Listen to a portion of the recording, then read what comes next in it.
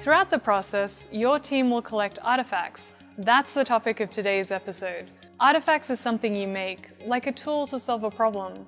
In Scrum, the three main artifacts are the product backlog, the sprint backlog, and the increment with your definition of done. They're the three constants that you'll continue to revisit and invest in over time. Hello, Megan Cook here, Group Product Manager for Jira Software at Atlassian, the makers of Jira and other collaboration tools. In this series, we've been discussing the practices and the people needed to use Scrum. We talk about how Scrum works and the ceremonies your team will go through, as well as the roles each person will play in the process. First, you have your product backlog, that master to-do list of user stories, features, requirements, enhancements, and fixes.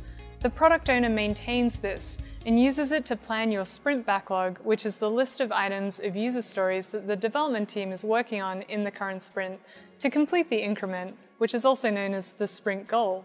This is the third Scrum artifact. The increment is the usable end product from a sprint. At Atlassian, we usually show off the increment during the end of sprint demo, where the team shares what was completed in the sprint.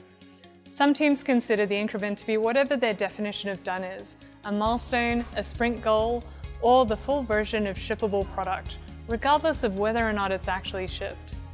Every team has a different definition of done though, so make sure to work with your team to clarify yours. And speaking of done, you're done with this Intro to Scrum series. Now you're familiar with the basics of what Scrum is, why so many teams use it, and how it works, including the ceremonies, roles, and artifacts.